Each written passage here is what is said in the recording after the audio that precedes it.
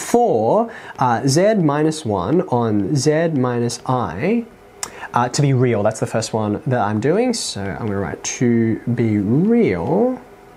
What we need to say is that the imaginary part of z minus 1 on z minus I, that has to be 0. Now, I can see, because I separated out in the previous part of the question, this right here, this is the imaginary part of z minus 1, z minus I. So all I need to do is solve for this thing being equal to 0. Now I hope you can agree that it doesn't matter what the denominator is equal to. As long as the numerator is 0, then the whole thing will be 0. So therefore I can say, i.e.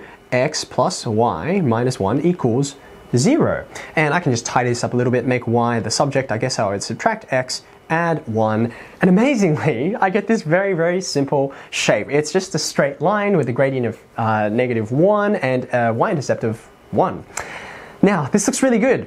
But there's a bit of a problem.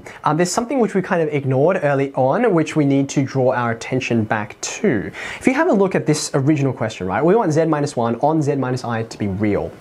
And it's a bit sneaky here because we haven't really been thinking in these terms for a while, but this expression here, it actually has a discontinuity built into it. There is a value that z is not allowed to take, otherwise the universe of mathematics explodes. What is that value? Maybe my sort of introduction to it might be able to tell you, right? This denominator here, z minus I. Z minus I can never be 0 because you can't divide by 0. We have learned in complex numbers you can take square roots of negative numbers, still not allowed to divide by 0. So that's a way of saying z minus I cannot equal 0. But we could equally write that as z cannot equal I. Now the reason why this is important to me is because that number, that complex number I, is actually going to be on this line here. Because if you think about this, let's actually draw it now. If you think about what y equals minus x plus 1, what it looks like. As we mentioned before, it's got a y-intercept of 1. That's on the imaginary axis here. In fact, that makes its intercept I. So I guess we have to say that this point I is normally would be on, considered as part of the locus here, locus I should say, but we had to exclude it due to this domain restriction that was implied by the question itself. So therefore I've got a big hollow circle there, and now I can draw the rest of my locus. So there goes the line with gradient -1 off to the left and to the right. You can see we should get that intercept there at 1, and you can test this this locus out, right? If you put in a spot like z equals 1, you get 1 take away 1 on 1 take away I. Well, you get 0 on the numerator, so therefore 0, is that a real number? Yes, it is. You can test some less trivial numbers if you want. For example, if we go over to say here, so I'm going to call that 2. This down here means if you have a look across, because we know the gradient is -1, that should be -I down there. So therefore, if we test, I'll just write it over here, test z equals 2 minus I. I'm going to pop it into this z minus 1, z minus I over here. Let's try it out. I'm going to get 2 minus I minus 1 divided by 2 minus I minus I. What do we get here? Well, 2 minus 1 gives you 1. There's no other i's on the numerator. On the denominator, you get 2 minus 2i, and you can clearly factorize out this 1 minus I factor on the denominator, or you can factorize out a 2. So that gives me 1 minus I on 2 outside of 1 minus I. So cancel, cancel. We just get a half, which is indeed a real number. And you can check anywhere else along this line, so long as you don't include I, because it leads to this discontinuity, you are fine. Okay? So that was part A, for it to be real. Now I want to do part B, which is for it to be imaginary. Now, for z minus 1 on z minus I to be imaginary, we can use the same kind of logic that we employed before, which is to say, I want the real component over here, I want that to be equal to 0. So I'm going to write that down first. The real part, z minus 1 on z minus I, that has to be definitely equal to 0. But I've already kind of flagged for myself that this is not the only thing you must consider. For instance, we're going to have this same domain discontinuity that we had before. That's a bit of an issue. But in addition to that, you can see if I want z minus 1 on z minus I to be imaginary, there is a single case in which, even though the real part is 0, you still might not get an imaginary number. And that is if the real part is 0 and also if the imaginary part is 0. So this is a bit sneaky, right? When you have a look up here, right? If the imaginary part is 0, what you get left with has to be a real number, okay? But if the imaginary part and the real part are both 0, then you're just looking at 0. That's not an imaginary number. That's a real number. So therefore, I have to say, there's actually a problem, not from the denominator. Well, there is a problem for the denominator, but there's also a problem from the numerator. I can't let the numerator equal 0 because that would not be an imaginary number. So I am now also excluding, in addition to excluding z equals I have to exclude z equals 1. So from there, now that I've noted my domain discontinuities, because I sort of flagged it earlier on, I then have to look at this part here. You remember, if the numerator is 0, the whole thing is equal to 0. So I'm going to take this. And so long as I solve for this being equal to 0, and note my other discontinuities from before, I should get the right locus. So let's have a look at this. What shape is this? Well, it's not immediately obvious, but I do notice that there's a positive x squared and there's a positive y squared. So where my brain is going is, I think I should complete the square. That will help it make it more obvious what kind of shape this is. So if I gather over here, x squared minus x, to complete the square on this term, I have to take this coefficient here, which is -1. I have to halve it and square it. Halve and square. So when you halve it, you get -1/2, and when you square it, you get 1/4.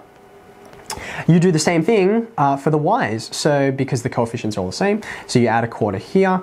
Now, because you added 1/4 to the x terms and you added 1/4 to the y terms, well, I did anyway, you're going to have to add it to the right-hand side as well. So 1/4 plus 1/4, I might as well actually just write 1/4 plus 1/4, and we'll simplify on the next line as 1/2. In exactly the same way on the left-hand side, I can do some more simplification here. These two sets of brackets, these trinomials, they're perfect squares. They don't look like it because they're fractions, but they are perfect squares. It's x minus 1/2 squared. Remember, this is the thing that we halved it and got to here, and you square it to come up to this if you were expanding. So same deal over here, it's y minus 1/2 squared. So this is just a circle. I know where its center is. It's 1/2 plus 1/2 I, and then I know what its radius will be. It's going to be the square root of this, which is 1/√2. So let's go ahead and draw that.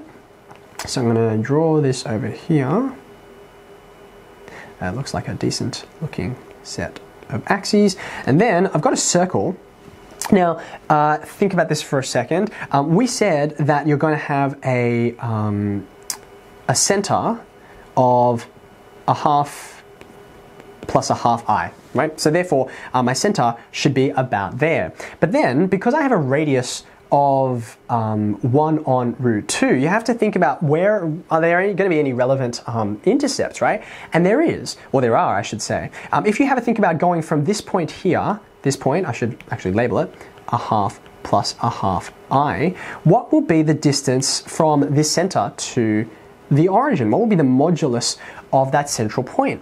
Well, you can see, I hope, that because this distance is 1/2 and this horizontal distance is also 1/2, using Pythagoras, you can confirm for yourself that you're going to get 1/√2 as your hypotenuse. So therefore, since that's the hypotenuse and that is actually the radius of the circle, because this is equal to 1/√2 all squared, right?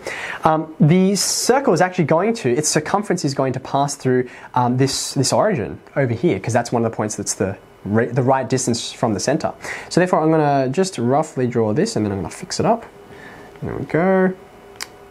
Obviously, I'd use like an actual compass or something like that if I was doing this accurately, but I think maybe it should be a bit bigger. There we go. That's not too bad. I think that's close enough for me. So there's my circle, and it has the correct radius and the correct center. I actually feel like it should be a little bit bigger, but you get the idea. There we go, I'm more happy with that. It goes through the origin, as I pointed out, but you can see here that I need to exclude these 2 points that I noticed before, right? Where is z equals I? Well, z equals I is, if this is half I, then I is up in this corner over here. So therefore, I need to put a hollow circle at I.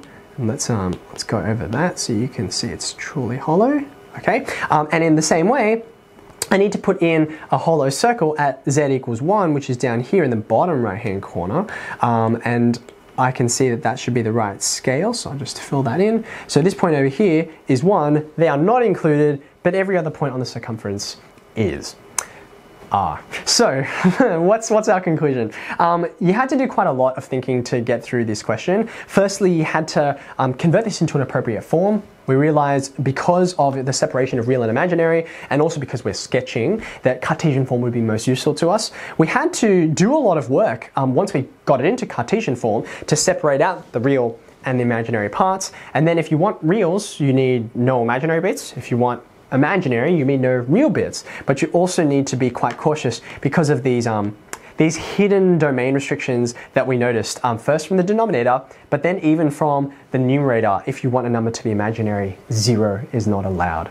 So I hope that's helpful. Think carefully, draw your diagrams nice and big so you can do your geometric reasoning on the diagram as you've seen here, and you'll be able to tackle questions like this in the future.